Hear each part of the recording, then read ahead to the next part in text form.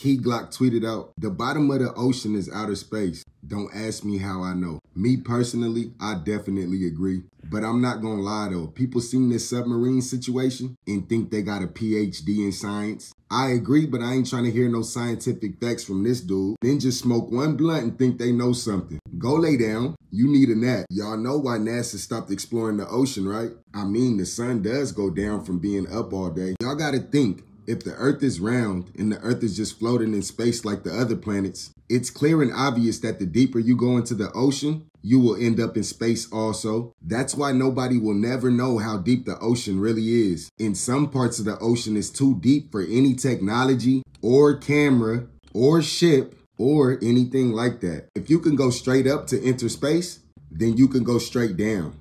I think the government knows that. Let me know what you guys think in the comments. It's Mickey with the sauce, and like and share to make other people aware.